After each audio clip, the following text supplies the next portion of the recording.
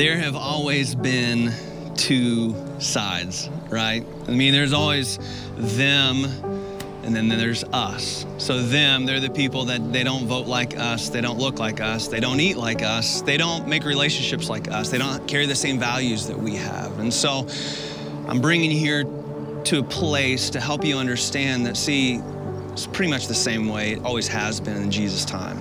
See, over on the other side of the lake was where the good Jews lived. It's, if you've heard of the names Capernaum and Chorazin, and there's Tiberias over here, and on that side, Herod Antipas was the ruler.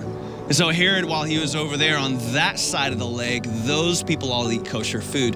Those people make sure that they go to the synagogue all the time. Those people, they think the same, they vote the same. They're all a little bit different, but then there's the other people. See, that's this side. This side was Herod's other son, Philip the Tetrarch. And Philip wasn't really that keen on sticking with all the Jewish rules and all the systems. So he kind of allowed this Roman culture to come in. And so in this place, there were pig farms all over these hills. And as a matter of fact, right over here, there was this city, was one of the cities of the Decapolis, and they had altars to other gods. I mean, this side is the kind of side that side would never, ever come over to. And so in this place, you can kind of get a better understanding when Jesus was just right across the lake. And he says in Mark 4, it says, that day when evening came, he said to his disciples, hey, let's go over to the other side.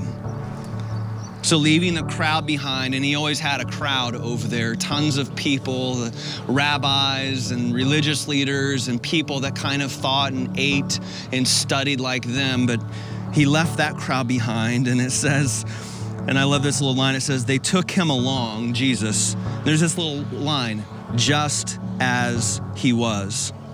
And they got in the boat, and it says there were also other boats with him.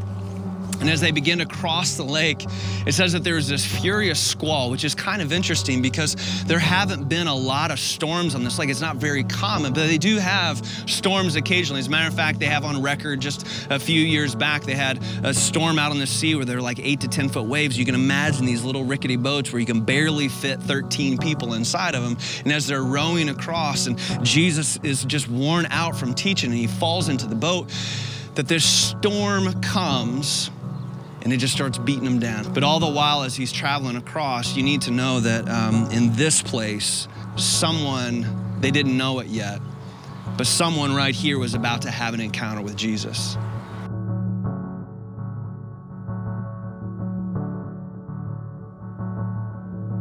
But see, in this cave system, there was a man who was demon possessed. He would cut himself with stones, and he just would walk around and he would scream. There were actually 2 of them. One of them we're going to tell the story on, and literally you can still hear the cars going by. This was a trade route, and the people at the time said that this trade route, people were scared to come down here because he was strong and he was violent and he was screaming out in the night. They kept trying to chain him up because they didn't want it to interfere with everything, but he kept breaking the chains, and this guy was a train wreck.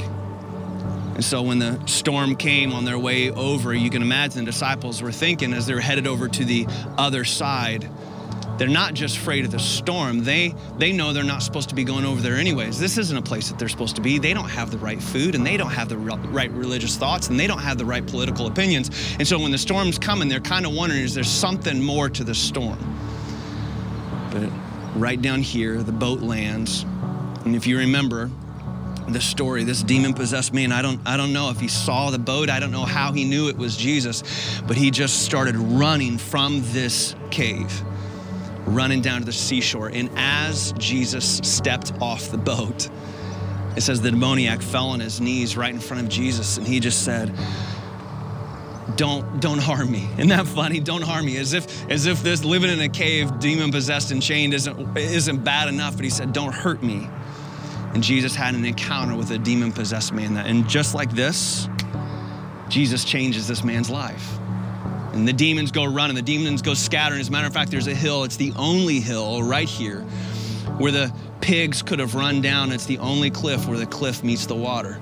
So the demons go into the pigs, and the pigs run off the cliff, and they fall into the shore, and all the people come out from everywhere, and you just think, you're waiting for a revival to happen, right? You're waiting for everybody to accept Jesus Lord. But that's not how the story goes. See, the people see the pigs, say, hey, maybe we like your message, but don't mess with our business. Maybe they're scared of that kind of power. I don't know, maybe. But here's what I know. They tell Jesus, Jesus, you need to leave. Like, we don't know what to do with you. You need to get on your boat and you need to go back to the other side. And so all that we have left is this one guy. And the guy pleads to come with Jesus. He says, Jesus, please, can I come with you? I want to come with you. And Jesus says, no, no, no. You're going to go home and you're going to tell your family what I've done for you. And so that's the end of the story, at least we think. I mean, Jesus is going to head off on the boat, and one guy's changed and everybody else made him leave. I mean, what a waste of a trip, right? I mean, they didn't expect opposition. As a matter of fact, it said they left with several boats, but when they got on this side, there was only one boat. Most of the people turned back. Most of the people didn't make it over. They get here, they run into a guy. They didn't see a naked guy running at them coming, and all of a sudden they change his life, transform his life. The people come out and say, you need to leave. What a waste. Except for, see, that guy went back to the Decapolis and he just began to tell people what Jesus had done for him. I mean, they really knew this guy was a mess. I mean, they remember binding him. They remember driving past with their carts and with their horses and with their cattle, and remembering that they were afraid of this man. And all of a sudden he's sitting and he's in his right mind and he's talking about this Jesus and what Jesus has done for him. And so it's no accident that when Jesus comes back over to this other side, he finds about 4,000 people on these hillsides just waiting to hear from him. Why? Because they can't get past what he's done in the life of this one man. And so in that moment, Jesus just sits down and just begins to teach them, and then he kind of moves on, and we don't hear much about the rest of that story, right?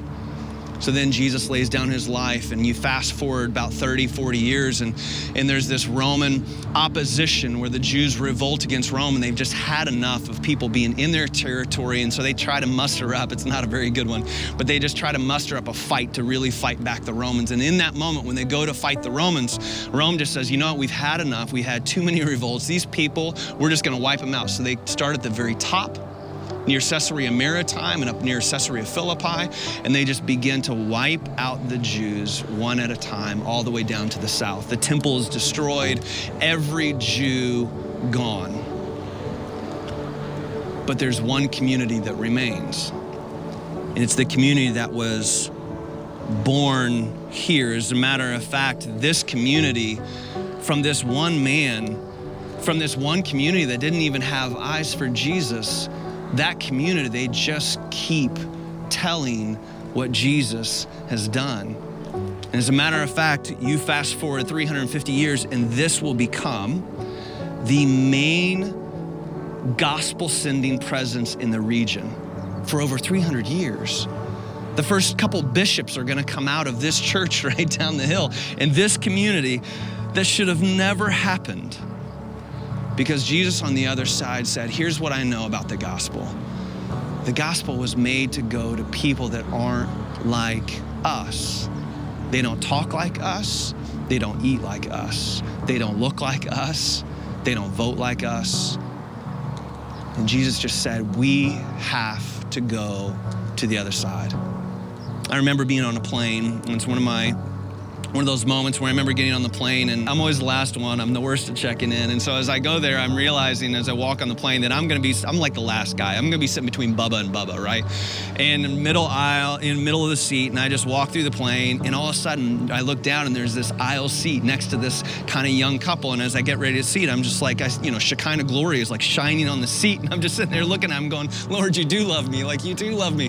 And I just walked to the seat, and the guy looked at me and he said to me, he said, hey, you wanna sit here? And he was like, man, you get, and I was like, yeah, I'll see nice people. I'm ready to sit down. And I sit down, and he said, that's awesome, because I just landed the deal in my life, and we're gonna get wasted drunk. And I was like, okay. So I sat down on the seat, and literally within a few minutes, I find out that the person next to him is in the adult entertainment industry, and he is a guy who has built this company, but he's been all about going around, traveling around the world and seeing the best looking people that he can sleep with, basically. And we're having this conversation. I'm just sitting there going, Lord, what in the world am I doing here?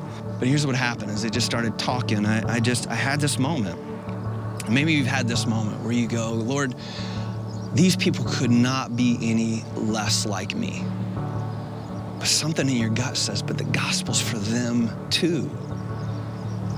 And so I just remember praying, Lord, I don't know what to do, but just give me an in. And I remember the girl was talking about something. I kind of jumped in the conversation. I didn't really know what I was saying, but I just kind of tried. And all of a sudden, I promise, this guy right in the middle of us, he looks up and he looks at me and he says, are you a Christian? And I was like, I think so. Yes, I'm a Christian. And he just started to weep. And I just thought, why is this guy crying? Is he having a breakdown? Is he, and he just started weeping and his shoulders started shrugging. And the whole plane, we're still sitting on the tarmac and they're de-icing the plane. And in this moment, he just starts shrugging his shoulders and I'm trying to hear what he's saying. He just keeps talking, but I can't hear him. And so finally I said, slow down. What's going on? He said, you don't even understand. I was in the shower this morning. And I just knew that my life's got to change, and I've got to pursue God, and I've got to figure out this Jesus thing. And I don't even know any Christians, and I don't even have any in my life. My whole life is filled with drug dealers and people that have the same thoughts and actions and heart like me, and we're wasting our lives, and we're building these empires, and we're all empty, and we all know it.